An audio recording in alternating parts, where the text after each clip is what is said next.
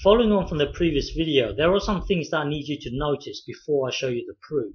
So one of the things was that if you look at the denominator, it's always increasing here, and there will come a point where the denominator here will be bigger than the numerator. So we're going to call this m. And then the other thing that I needed you to notice was that you've got 10 terms at the top, 10 at the bottom. So the number, so you've got 1, 2, 3, 4, 5, 6, 7, 8, 9, 10, and then here you've got 10 at the bottom as well. So they both match up. They both match up. You're going to have 10 at the top, 10 at the bottom. So bear that in mind. That's another thing I need you to notice. So the idea is that we're going to try and track this in between two things, and we need this number m here, the first denominator where it's bigger than the actual x itself. So this is the first one here. So the idea later on is that we're going to cut it like this. It doesn't matter if you don't understand what I'm talking about. Later on, when I show you the actual proof, hopefully you will understand.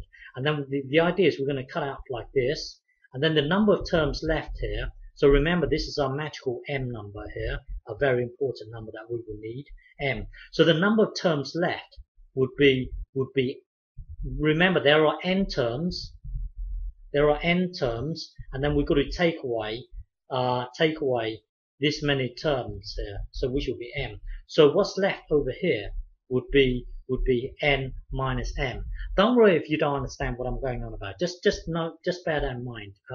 So later on, the idea is that we're going to cut out like this, and then anything. So here you've got one fraction, here you've got another fraction, here you've got another fraction, and so on. If you look at this fraction here. If you look at this fraction here will, hang on, if you look at this fraction here, so 5 plus 1. So if you compare this fraction, here, which is this fraction here will be smaller or strictly smaller, but let's just say smaller or equal to this magical m here, 4 over m. Well, 4 over, okay, not m then, 5.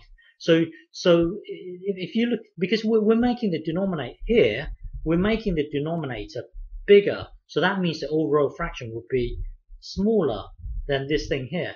And then if you look at this fraction here, if you look at this fraction here, it would be 4 over 5 plus 2. If you see this fraction here will be smaller or equal to or smaller than 4 over m. This magical m here. Okay, not m, then 5. The point here is that remember, our aim here is to track this. Well, this thing here will be less than or equal to. Well, later on we're going to use this magical m here to track this. Okay, because if you look at this thing, so later on we can say, well, that this will be less than or equal to 4 over m, and then this thing here will be less than or equal to 4 over m, and then this fraction here will be less than 4 over m, and so on. So really, what we're going to have, all that's left here will be 4 over m to the power of whatever the number of terms left over here, which was n take away m. Okay, don't worry if you don't understand this. Well, when I show you the proof, hopefully you will get the idea of it. Okay, so it doesn't matter if you don't understand it. Watch your proof in the next video. Okay.